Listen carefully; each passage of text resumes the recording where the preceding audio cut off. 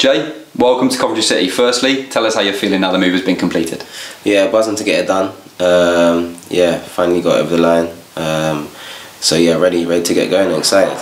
The deal's been in the offing for quite a while. What is it that has attracted you to the Sky Blues? I think I was talking to the manager, and then obviously playing against you guys, seeing us play. Just buzzing to get it done. I know a few of the boys here as well. And yeah, I've always looked at the commentary teams and been impressed.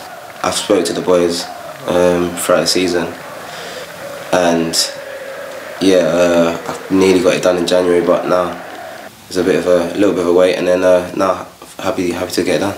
But I can imagine that early interest gave you a little bit of time to watch the Sky Blues. What have you made of what you've seen over the last few months? Yeah, really impressed.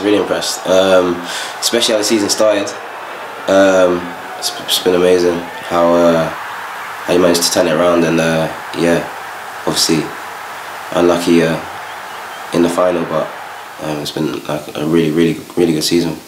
Where is your best position? I think people will have seen you playing all up and down the left for Bristol City last season, but where do you feel most suited?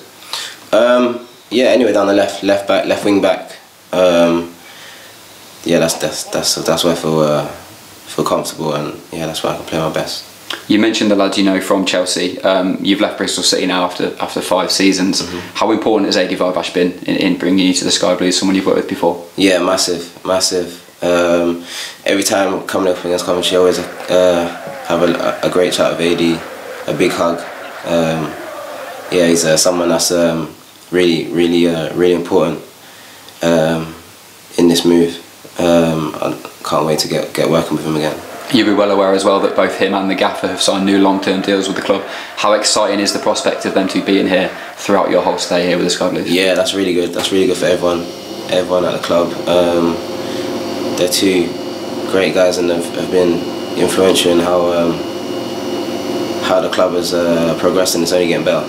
And I bet you're looking forward to getting started then on your first day back in here. Yeah, exactly. Can't wait to get back and get going.